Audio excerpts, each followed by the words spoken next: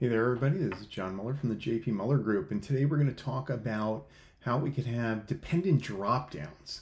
So this is a problem I've seen, or a challenge that people have had forever, right? And here's the setup.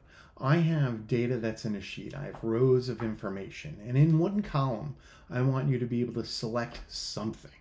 And based on what you select in that one column, the parent column, in the child column, I want to limit what you could enter to a selection that is relevant to what you chose in the first column, right? So if I choose fruit in the first column, I want to choose from a list of fruit in the second column. If I want to choose a vehicle in the, like trucks in the left column, I want to choose from selection of trucks in the right column, right? The child column. So here's the setup. First of all, I'm going to have my data sheet, and I'm going to have a mapping sheet. So let me jump to the mapping sheet for a second. And across the top, I'm going to have my categories, or the parent items that I want to select from. And then given those parents, if I choose trucks, I want to show you what's underneath that, right? So we have trucks, fruit, appliances, house, and animals. In the data sheet, I have one validation rule, and I'm showing it to you. And basically it's saying that for this column, from row 2 on, I am looking at the mapping sheet, the first row. So I'm showing all those as options. So if I go down here, you'll see that I could choose trucks, let's say. And in a second, you're going to see that all of a sudden I have a drop down on the left.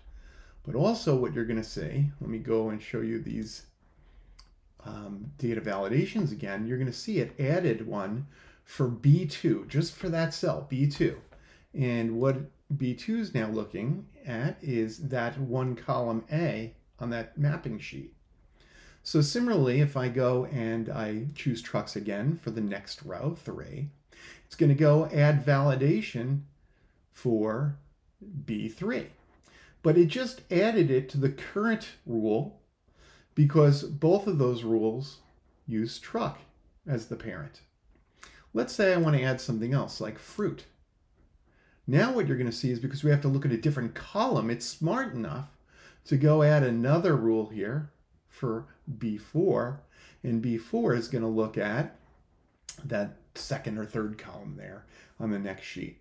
So now if I choose that drop down, you can see I could choose pear here, I could still choose ram here, I could choose Ford here. If I want to go then and choose truck here again for 5, you'll note that it will now add, so I could choose for our trucks, and it added in the rule on the right that B5. So it's smart enough not to add a separate rule for every row, but to edit the rule that pertains to that choice that I want. So let's go add a couple more. Let's do another one for fruit, peach. Let's do animals, and let's see, the animals will come up in a second here. We'll do that.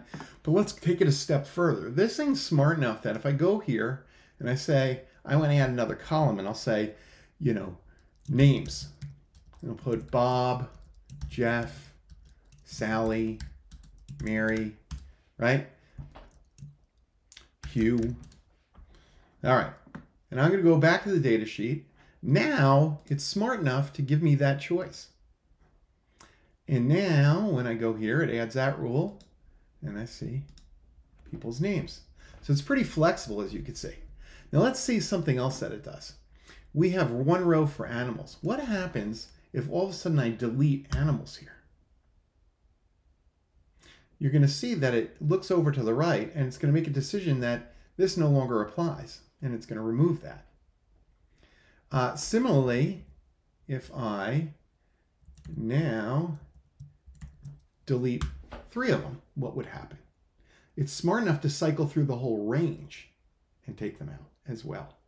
So this is a pretty flexible set of script, if you will.